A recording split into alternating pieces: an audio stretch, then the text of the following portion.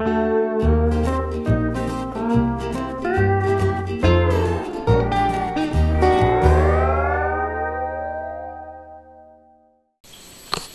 everybody, this is Chad. Just real short, quick video. You can see my two clownfish there having a really fun time, and what's gone on is the female is laying eggs, or has just finished laying eggs on the surface of that rock, and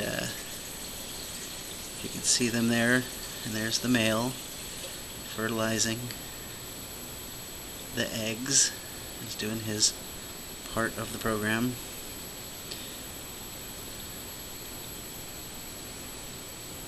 So I just thought I'd show you that. They're underneath the rock. It's a little hard to see, but they're going to hang out with those things and protect them to make sure that they're okay. And I think that's pretty stinking cool that my clownfish have been able to do that. The interesting thing is the female was the male from the previous mated pair, and the female of that pair jumped out and died, and so this is the first time that this previous male has laid eggs as a female.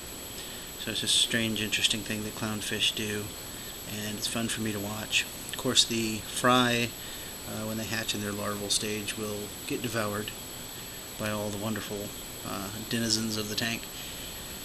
And because you're not going to raise baby clownfish to adulthood in this environment, you need to take them out. If you've seen my reef stew video with the clownfish breeding, you'll see that it takes effort and work to get that done. But it is a sign that the tank that your clownfish is in is a good, stable tank and an environment in which the clownfish feel comfortable breeding and have what is necessary for them to do that. So I just thought I'd share that with you.